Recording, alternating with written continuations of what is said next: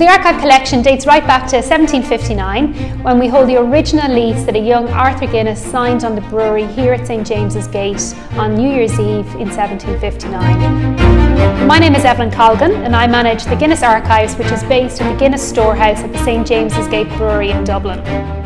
As part of the original 1759 lease, Arthur inherited stabling for 12 horses, and that's the first reference to transport that we have within the Guinness Archive. The location here at the brewery at St James's Gate was really important.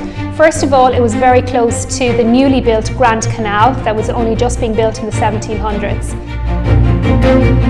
So back in the 1870s, the brewery physically doubled in size. It grew from what would have been just the south side of James's Street to front the River Liffey for the first time.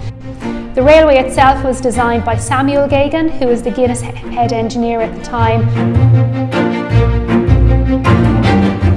Over 8 miles of track were laid.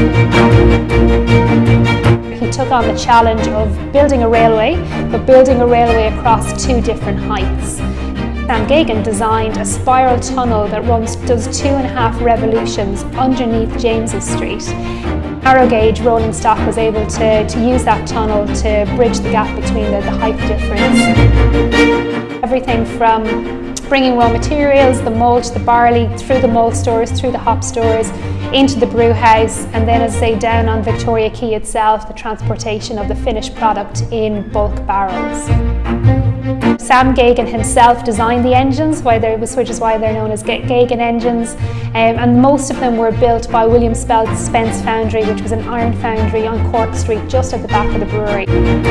Again, there was very much an intention by the brewery to use local craftsmen, local engineering and local skills in as much as possible.